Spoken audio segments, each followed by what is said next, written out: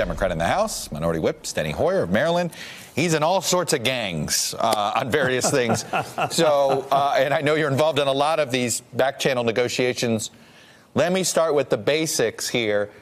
Are you going to help Republicans pass their continuing resolution? Are you going to help whip votes for them on this or not? No, we're not, Chuck. Okay. We've been kicking the can down the road too often. In September, all 183 Democrats that voted to extend for 90 days the government funding so that we could negotiate and reach agreements. That time was wasted. We didn't get there. I agree with, frankly, Mark Meadows, who said it's all this does is kick the can down the road one more time. So the Republicans are in charge. They have the majority. They have enough votes. If they want to simply not have agreements with us, they can move on their own, and that's what they've chosen to do. Is there any scenario where you'll help Republicans do this, the 5-day shutdown scenario, if they needed votes? Look, we're in the place where we have been asking for 120 days to get agreement on the caps, so we know how much money we're going to spend in 2018. We're a third of the way into 2018. We still don't know what the expenditure level is going to be. We want to see the CHIP bill pass with other health extenders as well, including the community health centers. They're a whole, and they need to be considered as a whole. We want to see disaster relief pass. That's not in there. So is there a way? Yes, there is a way to sit down and reach agreements, compromise. But Paul Ryan has all this year decided to go his own way in a partisan way, and fine, nothing we can do about that. But if you're going to do that, you got to do it with your votes. What are you going to tell your constituents, though, many of whom are federal government workers? You have a district not far from the nation's capital. A lot of federal government workers. Federal workers. Yes. Yeah. So 30 days. What's wrong with waiting another 30 days? I could argue politically, Congressman, that actually Democrats have more leverage in 30 days. The debt ceiling, DACA's expiration is suddenly a lot closer, and the burden suddenly, and we know Republicans can't raise the debt ceiling on their own. I'm not going to vote against raising the debt ceiling. Raising the debt ceiling has extraordinary, or not raising it has extraordinary consequences. The Republicans have irresponsibly voted against that on a regular basis. I have no intention of voting against that. But I want to responsibly move forward. Frankly, you say, well, you could be better able to get agreement. We've been asking for agreements, and the agreement we've asked for is the one that Ryan entered into for the last 4 years, and that is equal increases in spending for domestic and and defense spending. That's what he put forward. That's what he agreed to with Senator Murray. That's all we're asking for.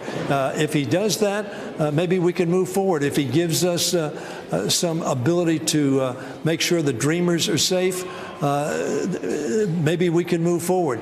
If he does something on the health care side with CHIP and the community health centers and other health extenders, maybe we can move forward. But there has been no movement on those for 120 days. What makes us think that another 16, 20 days is going to make a difference? Frankly, we haven't seen the light at the end of the tunnel. It's my understanding you were in the meeting with the Congressional Hispanic Caucus and Chief of Staff John Kelly.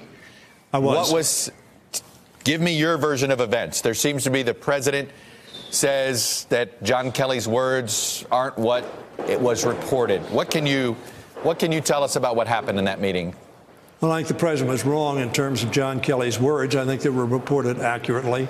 The president is inclined to deny words that he says, much less what anybody else said, minutes after they're said.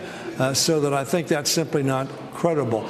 I think General Kelly came into the meeting. I thought it was a positive step for him to take, to ask to meet with the Hispanic Caucus, go through border security, and hear from the Hispanic Caucus how important it was to do what 86% of America thinks we ought to do, and that is make sure the Dreamers stay in the only country that they really know, America. So that I think that was positive. Right. There's another specific that I had in there.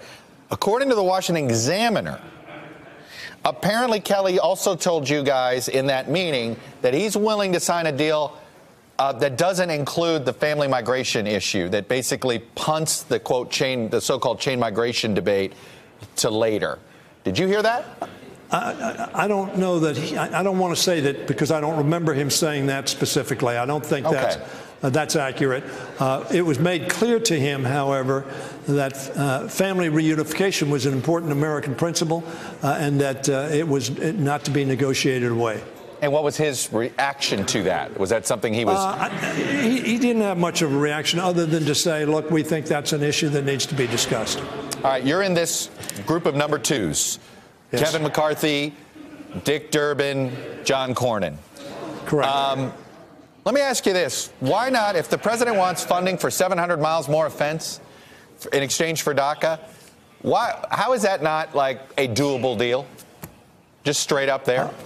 Look, we don't think the wall works. We don't think it's a good economic investment. And as a matter of fact, General Kelly did, in fact, make comments on that, where he said it may not be the wall that makes us secure. It may be some other things. But he clearly made it clear that the president was not talking about 2,000 miles of wall. He was talking maybe 700 miles of wall. The response to that, of course, is let's get a study from the Department of Homeland Security and experts as to what is in fact needed. I think we certainly can agree to that.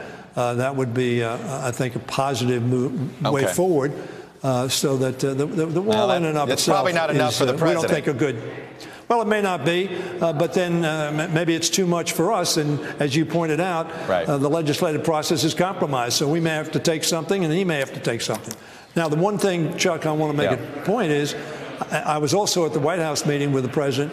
In my view, 24 members of the Congress, well, actually 25 members of Congress said, we want to take care of the DACA protected individuals.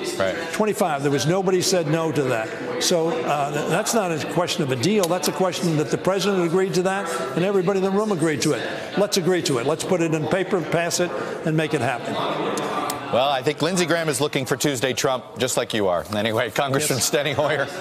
Thanks, Chuck. Thank you, sir. Hey there, I'm Chris Hayes from MSNBC. Thanks for watching MSNBC on YouTube. If you want to keep up to date with the videos we're putting out, you can click subscribe just below me or click over on this list to see lots of other great videos.